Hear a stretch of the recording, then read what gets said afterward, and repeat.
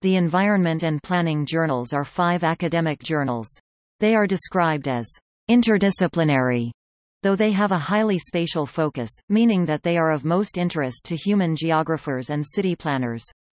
The journals are also of interest to the scholars of economics, sociology, political science, urban planning, architecture, ecology and cultural studies.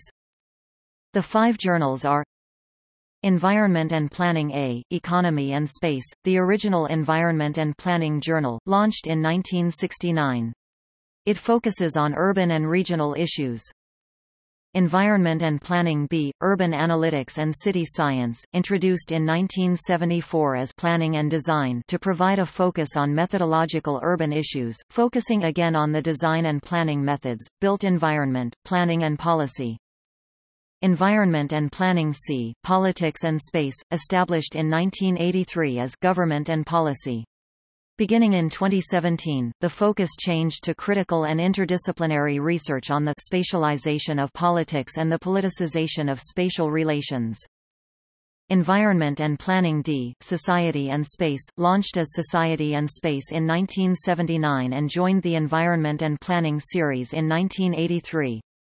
Initially devoted to human geography, the journal is now broadening its scope and welcomes submissions from geography, cultural studies, economics, anthropology, sociology, politics, international relations, literary studies, architecture, planning, history, women's studies, art history, and philosophy. Environment and Planning E, Nature and Space, focusing on nature and society issues, launched in 2018. In the 2001 research assessment exercise in the United Kingdom, the highest number of submissions from geographers were articles from Environment and Planning A, with Environment and Planning D fourth in the list.